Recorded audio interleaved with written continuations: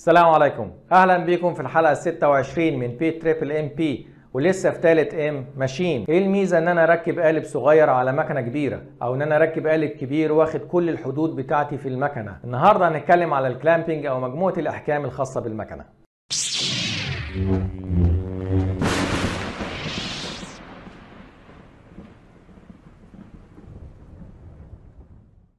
اتكلمنا الحلقة اللي فاتت عن مجموعة الحقن وايه هي مزايا السكرو الكبير عن الصغير لنفس المكنة، وهتلاقوا لينك الحلقة اللي فاتت في البوست. النهاردة هنتكلم على الكلامبنج او مجموعة الاحكام في المكنة. اول حاجة الكلامبنج فورس، قوة قفل المكنة او قوة احكام المكنة، وده سبب تسمية المكنة. يعني هنا مثلا 5000 كيلو نيوتن يعادل 500 طن، يبقى المكنة دي 500 طن، ولو 6000 تعادل 600 طن فتبقى المكنه 600 طن، وهكذا. مكن الحقن في العالم كله بيتسمى بقوه احكامه. مكنه 500 طن بيبقى احكامها 500 طن. تاني خانه الاوبننج ستروك، مسافه فتح المكنه، ودي المسافه اللي المكنه بتقدر تفتحها وهي من بعد ما تقفل على القالب، تقدر تفتح مسافه قد ايه. والنقطه دي ناس كتير الحقيقه بتتلخبط فيها، لان بيبقى في نوعين من المكن، مكن ركب ودي الحاله اللي احنا بنتكلم فيها، ومكن بيستم. فالمسافة دي بتتخصم من مسافة تخانة القالب، بمعنى ان انا مثلا لو عندي المكنة بتفتح متر وعندي القالب 40 سنتي، يبقى المسافة الفتحة بعد كده 60 سنتي، متر ناقص ال 40. لكن في الحالة بتاعت المكنة الركب فمسافة الفتح واحدة، لان هي مش مخصومة من مقاس من حجم الاسطمبة. في حالة المكنة الركب او التوجل، المجموعة بتاعت الركب كلها بتتقدم او بتتأخر حسب سمك القالب.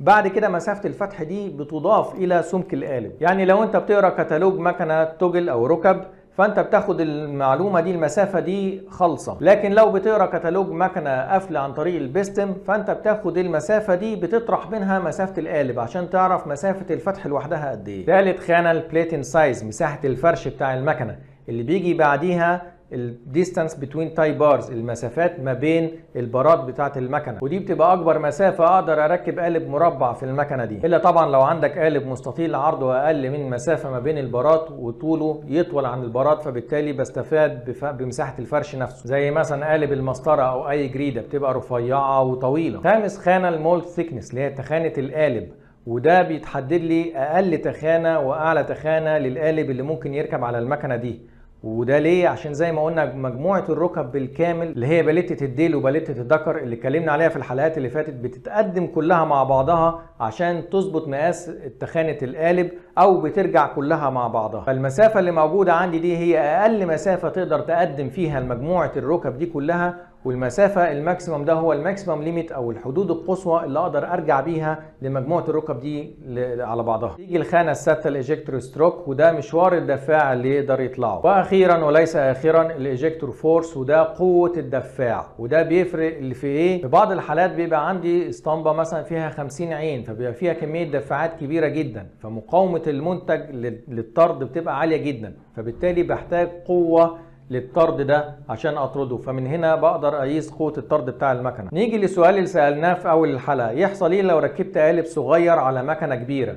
غير اقتصاديات التكلفه، ان ده هيكلفني تكلفه اكتر من التكلفه اللي المفروض اتكلفها، انما لو انا ما راعيتش فرق ضغوط الحقن بين المكنه اللي المفروض تركب عليها والمكنه الكبيره دي، هيحصل مشكلة. ضغط الحقن هيعدي حدود المنتج، وممكن يطلع من البارتنج لاين يريش من الاسطمبة كلها، ولو الاسطمبة فيها زلات فهيدخل في ميكانيزمات الاسطمبة يبوظها. ملهاش حل غير ان انت تنزل القالب وتطلع البلاستيك من كل الميكانيزمات، من كل اجزاء الاسطمبة تاني. تخيل انت هتركب مثلا اسطمبة زراير على مكنة 500 طن، وهي تبقى كل الحكاية ما تعديش 30 سم عرض، هيحصل ايه؟ ده مش بعيد كمان احكام المكنه يطبق الاسطمبه، وبتحصل في بعض الحالات في بعض الاسطمبات ممكن فعلا تتطبق من الاحكام، او ان قوه طرد الدفاع يكسر سوسه الاسطمبه لو هو زياده عليها. والعكس كمان، لو انا ركبت قالب كبير على مكنه يعني واخد حدود المكنه كلها، زي مثلا قالب صينيه، وخصوصا لو تخانات رفيعه كمان، فده معناها ان هيبقى فيه قوة ضغط من الحقن عالية جدا عشان تملأ المنتج ده. فطبعا قوة الحقن بتقابل قوة الاحكام بتاعة المكنة، ففي بعض الحالات ممكن المكنة تفتح شوية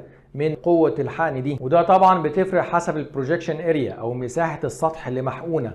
فعشان كده خدنا مثال بالصينية. الصينية مساحة السطح بتاعتها المحقونة عالية جدا، غير لو خدنا نفس الوزن، يعني مثلا لو عندنا صينية كيلو وعندنا علبة كيلو، العلبة كيلو مساحة السطح بتاعتها هتبقى اقل بكتير من الصينية الكيلو، فبالتالي قوة الحقن المتولدة من حقن الصينية هتبقى اعلى بكتير، بتقاوم احكام المكنة عن قوة الحقن المتولدة عن حقن العلبة لنفس الوزن. وعشان كده في حدود للقالب اللي انا اركبها على المكنة، لا يبقى كبير قوي فبالتالي احكام المكنة ما يحققش القطع بتاع اللي انا عايزه فيعمل لي رايش مثلا، او يزود لي تخانة المنتج، المكنة تفتح اثناء الحقن فتزود لي تخانة المنتج. وما بين ان انا اركب قالب صغير قوي ممكن يضر بالقالب نفسه او يكلفني اكتر من المفروض اتكلفه. وبكده نكون اتكلمنا عن كل حاجة تقريبا بخصوص الكلامبينج او الاحكام.